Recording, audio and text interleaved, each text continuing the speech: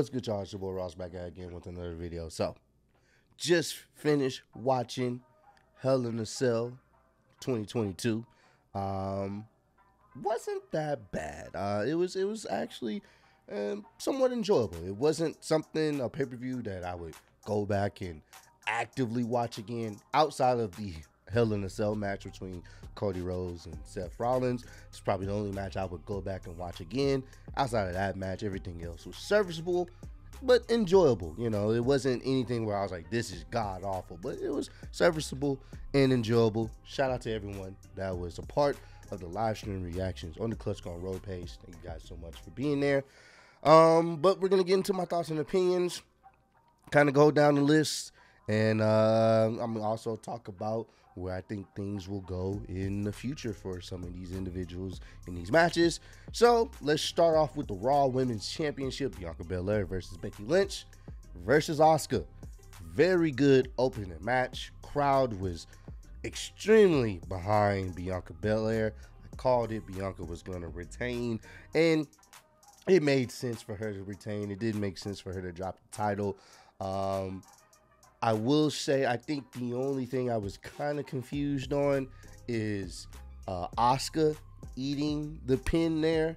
It was a little transition where I want to say Becky Lynch hit her finishing move or whatnot, and that's when Bianca Belair, she was on the outside of the ring. Becky hit the finishing move on Asuka, and then Bianca comes inside the ring, throws Becky Lynch out, goes in for the pin, the 1, 2, 3 quick pin, and she retains the title that way by pretty much kind of pulling, I guess you could say, a Becky Lynch move, because Becky Lynch would do something like that. I mean, it's a triple threat. Anything goes when it comes to that. So it's all about making sure you get the pin. And she threw out the ring, and it seems like they're setting up another match. I hope they don't. I do not want to see another match between them. I don't. Between Becky Lynch and Bianca Belair. I don't. I'm sorry. I don't want to see another match between them. I think we've already gotten the story that Bianca Belair, this is her time. And, you know, she's, you know, a formidable champion. The match itself was enjoyable. A lot of fast-paced action going on. Bianca Belair had a great showing off her strength in this match. I like that Asuka was showing her submissive wrestling background as well, putting Becky Lynch in multiple different types of submission locks and stuff. So I was liking the fast pace of this match. I was liking that they were showing each individual woman's strength, even Becky Lynch having her moment to shine. I was enjoying that each woman had time to shine, but definitely Bianca was the star in this one, just how strong she really is.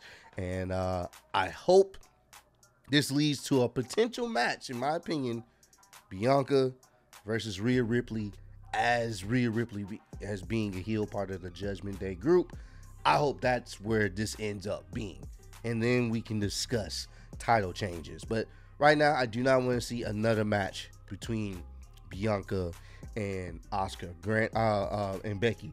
Granted, I don't know how they would set up a match between Bianca and Asuka, because Asuka ate the pin here. So I don't know. I think Becky should have ate the pin here, ended the feud there, and we start a little program between Asuka and Bianca, because Asuka said, "You never pinned me."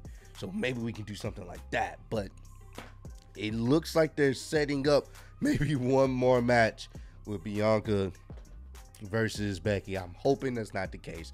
But enjoyable match nonetheless to start off the show. Then we got Bobby Lashley versus Omos and MVP in a handicap match.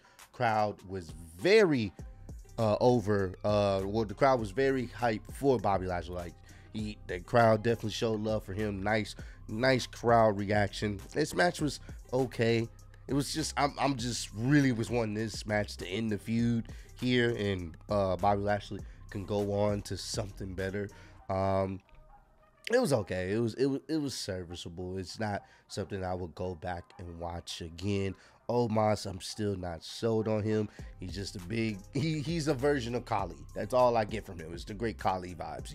not just really that proficient in the ring. He does some, he's big, he's huge, he's imposing. That's really his offense. You know what I'm saying? He can throw you around. And that's cool, but I can't really get into an Omos match. I just can't. He gives me great Khali vibes when it comes to his in-ring ability. MVP, good as a heel, as a heel manager. And he ends up, they wanted to keep Omos strong. He ends up putting MVP in his submission move, and MVP ends up tapping out. And that's what happens. Omos gets thrown outside, so Omos doesn't eat the pin. MVP was there to eat the pin there, and hopefully they can go somewhere else with Bobby Lashley. I do like the fact that I think he took like a fans replica WWE championship, and he just was holding it around. I don't know if that's implications of him potentially getting to the world championship title picture. Maybe so. Maybe so. How would you guys feel of seeing a face Bobby Lashley, who's kind of getting some love right now from the crowd, going against potentially Roman Reigns? I think that would be good. Let me know. Am I tripping here? Bobby Lashley, a face Bobby Lashley going against the odds against Roman Reigns, could be good. Could be something special. Let me know if y'all was getting some little hints there. But Bobby Lashley wins, which I'm okay with. Hopefully this feud is done. So it's not a match I'll go back to watch. It was alright. It was just good that they made the right decision booking wise. All right, Ezekiel versus Kevin Owens, aka Elias. This match was, I like the funniness. Kevin Owens being so funny is what's making this match. Well, what's making this whole situation like actually entertaining. The match itself, I gave no fucks about. I'm just being honest with you. But wrestling has always had weird, like hokey matches like this. Like this match is really based off the fact that Ezekiel is quote unquote Elias, and Kevin Owens is trying to tell everybody this is Elias, and he's saying, no, I'm Ezekiel. I'm his younger brother. Like this is literally what this match was made off of. And I thought Ezekiel was gonna get the little quick win here, but no. They gave the win to Kevin Owens.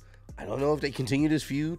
I think they should dead this feud, but I don't know what you do with Ezekiel, so I don't know. Maybe they continue this. I don't think they should continue this, to be honest with you. I think Kevin Owens should be focusing on other things. I'm sure they're gonna probably put him in the Money in the Bank ladder match, that's the next pay-per-view. So hopefully he's focusing on that, and we go from there. It was an okay match.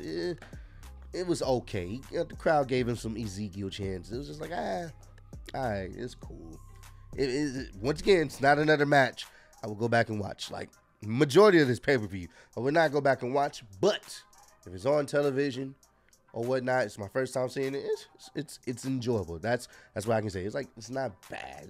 It's like a better version of Raw. That's how I looked at this pay-per-view. A much better version of Monday Night Raw. Then we got AJ Styles, Finn Balor, Liv Morgan versus the Judgment Day of Edge, Damian Priest, and Rhea Ripley. Cool. This was a cool mix tag match, man. It was okay. I was expecting someone else to come out to maybe help the Judgment Day. I was expecting maybe I don't know.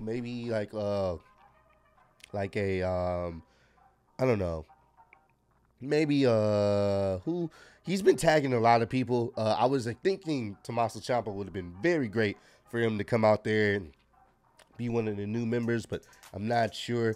Maybe they'll put a trigger on that in these upcoming weeks. But yeah, it was an okay match. I did see AJ Styles get busted open. Apparently, I didn't see the spot where he got busted open at. So comment down below, let me know how did that happen. He got busted open legit. It was blood everywhere towards the end of the match. And then, of course, Finn Balor ended up, he was about to go, top rope, hit the coup de grace on Edge. And that's when Rhea Ripley gets involved. And they're kind of going with that line, like, you're not going to hit a woman type situation. But it caused enough of the distraction. and of course Edge ends up hitting the spear, and you see the shot of they're lingering on this shot of everyone in the Judgment Day. They're just like, yeah, we got the win, and Finn Balor just kind of on the ground in pain, and they're just looking at him. Maybe, and a lot of people have been saying this, maybe Finn Balor does end up joining them. That could be a possibility. Who knows? But as it stands, AJ Styles can't get a win to save his life on pay-per-view. They need to go ahead and end this feud. Like, they have not beaten, AJ Styles has not beaten Edge yet. Just end it. He cannot beat him. So I don't know what they're doing with AJ. AJ's having a tough time getting a goddamn win on pay-per-view. Don't know what's going to happen here. But I will say, like I said at the beginning of the video, I would like Rhea Ripley to start, transitioning and trying to winning the Raw Women's Championship from Bianca Belair. And they really start building up this faction as a real, credible, champion-winning threat. So we will see how they play things out and who potentially will be the new member. All right, Madcap Moss versus Happy Corbin, no holds barred match. It up to the ending, it was probably one of the most boring. I don't want to say boring. There were some good parts on it. I'm not even going to be that critical of it. It was, when I think of a no holds barred match, I really think of some shit hitting the fan. Shit really didn't hit the fan until the very ending. That's really the ending of this match actually made me enjoy the match a lot more. I'm gonna be honest with you. What he did, what Madcap Moss did, he embraced the roadness. That's what really, really, for me personally, was like, okay, I enjoyed it because of that. Everything else leading up to it was okay. It was just like kind of some of the stuff I've seen before with them in this feud. I didn't really like Madcap Moss. Like, I didn't really get a sense. There was some aggression, but I didn't really get the rogue aggression until the very end of the match. So we get to the end of the match, and they've basically been telling the story of, all these damn chairs. There's being chairs being used everywhere. You got steel steps being introduced into the ring or whatnot. I did like the fall away. It was like a little fall away slam or whatnot that Madcap Moss hit on Baron Corbin after he eviscerated him with a steel chair. Like I said, steel chairs were primary weapons in this match. Enjoyed it. But it's shades of what happened to Madcap Moss. He put a chair around his neck or whatnot. Baron Corbin, Madcap Moss put a chair around Baron Corbin's neck while he's laying on the mat. Steel chairs propped up in the steel steps propped up in the corner. Picks up the steel steps, throw it on the edge of the chair. Per storyline, crushing his throat. It was great, very brutal. Got the 1, 2, 3 pin, and they had to stretcher him out. He sent him to the gulags, stretchered him out up to the rampway, had officials and stuff selling it. I enjoyed that. That was cool. That was a very cool rogue moment for Madcap Moss. I don't know if the fans are really truly going to get behind him. We will see. But I did like that moment. I thought that was cool. That's what saved this match for me. When I watch this match all over again, I would just watch like the last 5 minutes, because that was just cool to see him finally get his revenge, and maybe he goes into some lucrative storyline. We will see how the fans react to his future storylines, but I think no more. I think we can all agree, no more of this match, no more in the feud. That was it. Let's move on to something else. And we got the United States Championship, Theory versus Mustafa Ali. Mustafa Ali back at home, hometown love. Crowd was definitely going for Mustafa Ali. Was not a bad match. I expected this match to be pretty solid, and it was enjoyable. Very good back and forth between these guys. This was a solid, enjoyable match. Would I watch it again? Once again, still for me, it's not something that I'll be like, oh yeah, I gotta go see this again. But it's like an upgraded version of the stuff they've been doing on Monday Night Raw, in my opinion. It was cool for what it was. I do like the fact that the knee, Mustafa Ali's knee was a the target, a focus for Theory, for Austin Theory. And I will say this about Theory: I'm starting to like him more and more. I am starting to like him more and more as I watch his matches, watch his mannerisms. He can definitely be a future big player depending on if they continue to book him correctly and give him some meaningful feuds. I like it. I'm liking his character. It just depends on, they got to put him in a good feud. He needs I guess you could say, a bigger baby face to really rub off on, if that makes any sense. Mustafa Ali was good with the crowd. There was a couple moments you thought they were gonna, give him the championship, but I knew they probably weren't, because Vince is very high on Austin Theory. So I think he needs that one potential big baby face that could give him that extra So we will see how that plans out. But I predicted it. Austin Theory did retain, and it was an okay match. It was an okay match. Nothing I'm gonna just go watch again, but something that you could be like, all right, they had a decent showing, so it was cool for what it was. And I don't know. I'm not sure who I would like to see Austin Theory feud with. Comment down below. Let me know who y'all think he should potentially feud with. I think the Mustafa Ali stuff, I think we can kind of move past that, because they've been having him go at Mustafa Ali for the past few weeks. I think we need someone fresh, a new baby face that could potentially be a threat to his United States Championship run. So who do y'all think would be a good person to feud with Austin Theory? Let me know down below. And of course, the best match of the night, the match I was looking forward to, the match that everyone was looking forward to, Cody Rhodes versus Seth Rollins, Hell in a Cell. So, can we just say Seth Rollins is doing some of the best heel work of his career? He's doing some of the best heel work of his career. I'm not even gonna lie to you. Remember when Seth came out there facing Roman Reigns and he had the Shield gear and he came through the crowd, how the mind games? He did it again. He comes out there.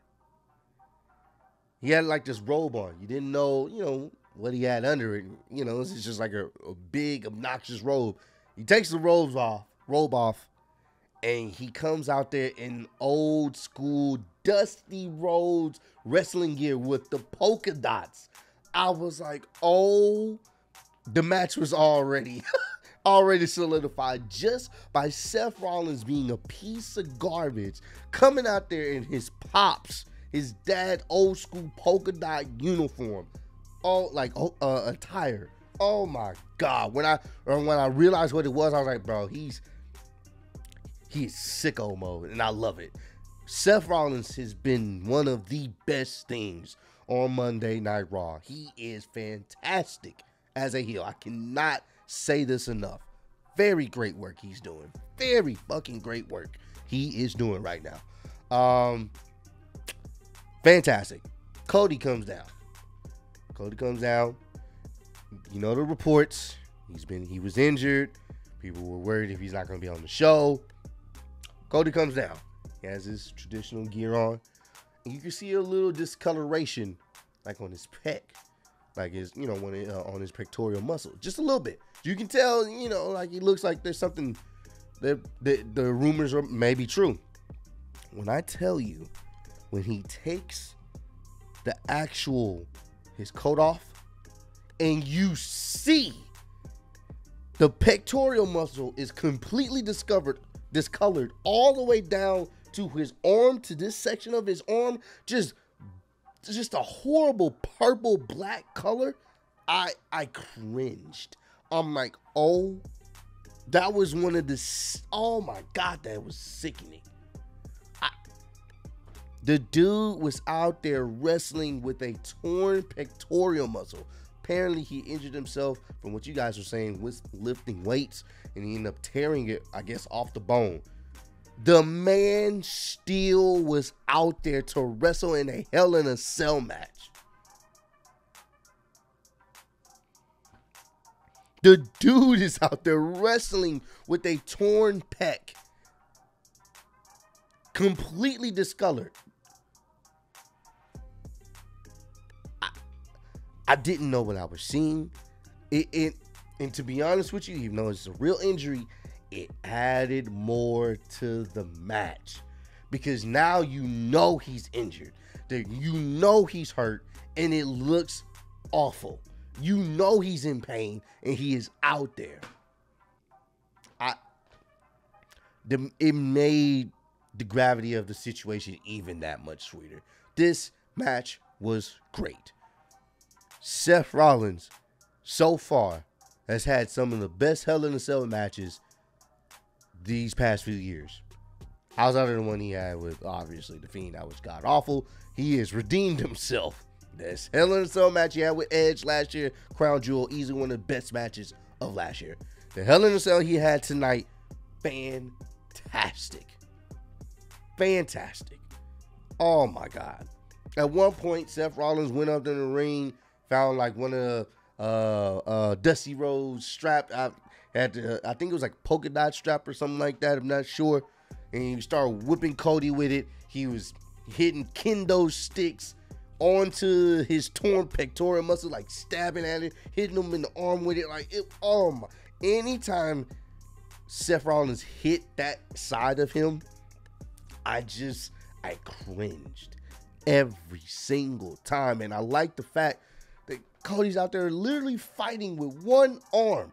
And if he would try to hit a move or use his other arm, he would be in an immense amount of pain, and you could tell. This was great. Great, fantastic. I even loved the ending. Of course, Seth goes under the ring. Seth would definitely stay going under the ring, getting whatever items he could. Pulls out the good old sledgehammer, right? He's going to go try to hit, Cody with it. Cody's able to move out the way. Then Seth tries to hit Cody with pedigree, and then Cody reverses it into his own pedigree and hits him with it. I was like, oh, this is very, very ironic. This is very crazy. Cody Rhodes hitting a pedigree on Seth Rollins. What a sight to see. I like the little crossroads. Seth Rollins hitting a crossroads on Cody. Then Cody getting out of it. Well, he get hit with it, then gets back up, hits a crossroads on Seth Rollins. And then towards the end of the match, I love this segment, this part where Cody's like, nah, bro. He pulls a shade of what he did at WrestleMania. Hits Seth Rollins with one crossroads. Hits Seth Rollins with another crossroad. He's going for the third one. He was like, we're not going to do it like that. Picks up the sledgehammer. Sledgehammer still in the ring. Hits him with the sledgehammer for the 1, 2, 3 and the win. Crowd was enjoying this match. I was enjoying this match. Dub and Trill Billy, we was enjoying this match. The chat was enjoying this match. This was great. This was fantastic, and I loved it. And Cody, dude, you deserve every penny that WWE is giving you. You gave the fans what they wanted to see, even though you're walking around with a torn pec. You came out there and delivered on making sure the fans got the main event they wanted to see. Because if Cody wouldn't have been able to do this main event, this pay-per-view would have been a dud. It would have been just like a Monday Night Raw. And I think the crowd would have been disappointed. You gave people their money's worth. The reason why I end up giving this show the rating is what it was, because of what Cody Rhodes did in the main event. He wrestled that wasn't no quick match. He wrestled that entire time, giving it his all. Injured. You gotta respect a motherfucker that does that. You have to. There's nothing else I can say is Cody, he has my utmost respect. He had my utmost respect. He has it even more for delivering a good match, a fantastic match, and I enjoyed this. And that's pretty much it, man. I don't know how long he's gonna be out.